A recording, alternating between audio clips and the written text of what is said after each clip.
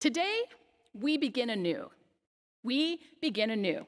With a clean slate and a breath of fresh air, we turn our liturgical calendars, we change the colors in the sanctuary, set up the Advent wreath and the candles, and prepare for the birth of Jesus. There really wasn't a choice when it came to a sermon series for the season of Advent: Home for Christmas. I'll be honest with you, Tim and I have a difference of opinion about the world's greatest Christmas song.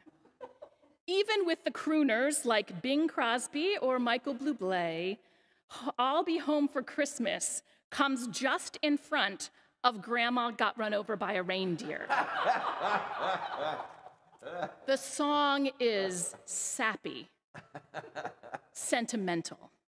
It also sets up some pretty unreasonable expectations about the weather. Also, it gives the illusion of the perfect family, with the perfect family Christmas, complete with Instagram-worthy presents. But I'll admit, the song does have a certain poignancy. I mean, I don't know about you, but where else are you going to be? It's 2020. There is a countywide stay-at-home order because of a raging coronavirus pandemic. We'll all be home for Christmas, right? We don't have a choice. We'll be home for Christmas. Where else would we be? We're prepared for vaccine care and life that is mask-free. Christmas Eve, you'll find me on your laptop screen. I'll be home for Christmas on a sanitizing spree. Woo! Oh, Christmas 2020, you will be memorable for sure. This year, if you started sentences with, "we were hoping to," or "I was planning on," at any point, you were soon shaken out of your cheery mood. When we look back on the year, maybe we'll reminisce about the things we missed. What wasn't there? Who wasn't there? The things we did without. Or maybe we'll share what an odd and weird time this really was. Maybe we'll take the opportunity to share what we learned about this year and in the world, what we learned about others and what we learned about ourselves. Maybe we'll share that the image of perfect is really hard to come by. Take what was deemed the most perfect Christmas tree being set up in Fountain Square in Cincinnati. Take a second look. The 65-foot Norwegian spruce looks like a few of us, misshapen and a bit bedraggled. One spectator who saw it thought, "I honestly didn't know that a tree could look like that." Another person thought Cincinnati's tree represents us all. It's doing the best it can. Even when it's all spruced up, pun intended, it is still just a little off. Perhaps this year is the model of pandemic perseverance. This year's scraggly tree is doing the best it can, just like all of us. In the past, when I preach on the first Sunday of Advent, I think the texts that we read this morning are a bit out there. It's really hard to put into present-day words the apocalyptic events that are portrayed here. But it's 2020, and our texts this morning seem to be right on target. In the texts, the world is in crisis. Usually, that claim asks us to make a leap, quite a leap of our imagination, but not this year. Our world is in crisis. A global pandemic, hospitals full to overcapacity, fires and hurricanes, floods, things are not good. The text acknowledges that. In this morning's reading, stars are falling from the sky. And the text acknowledges the strange reality that we're living in this Advent season. This year has brought into view the fragility of the lives we have made for ourselves and reminded us painfully that we are not, on our own, sufficient to the challenges of life in this world.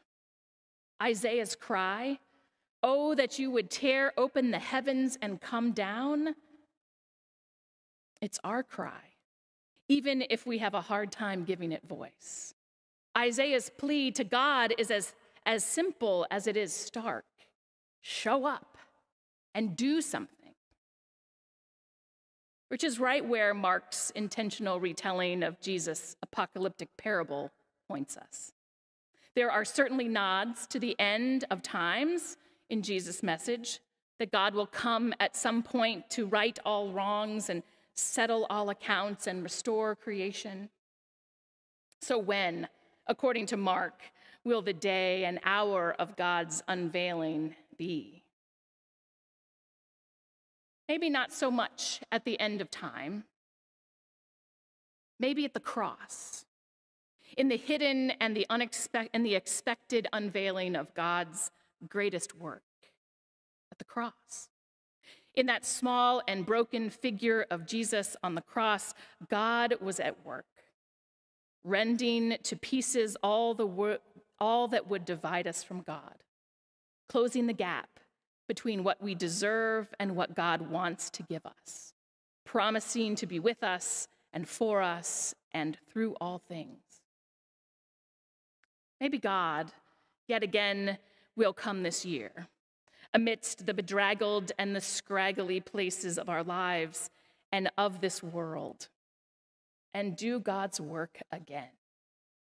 Coming to turn the world aright, to bring down the corrupt, to let the oppressed go free. That's the work of this season. And in Advent, we know things aren't the way they're supposed to be. And there are times when uncertainty and mystery can't be explained away. This text reminds us that it isn't a new experience. The not knowing, the not having all the pieces together. This reading feels so relevant to us, more relevant than it ever has been.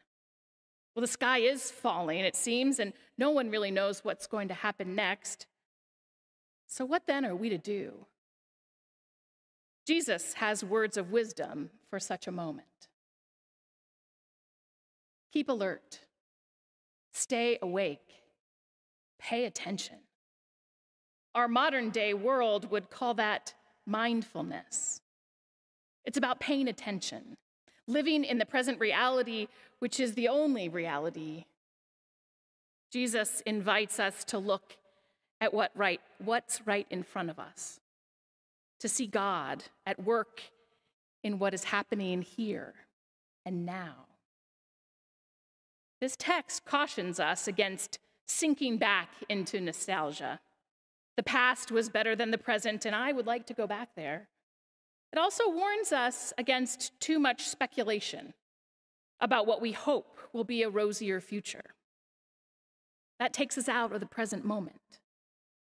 And Jesus wants us to be present in this moment, alert for the signs of God's presence.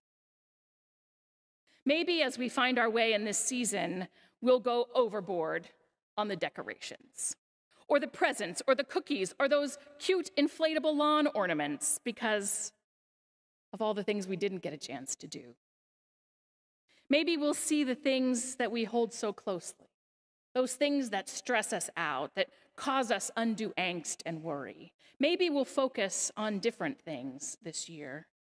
And as we do, remember it's in the small things that makes this season memorable. So whatever our usual and admittedly at times over-the-top preparations for Christmas, fundamentally, Christmas is about the small things. A baby, his parents, the bottom of the economic ladder shepherds, wandering astrologers looking for someone to save the world, deep-held longings of presence and redemption, giving voice to Israel's prophets.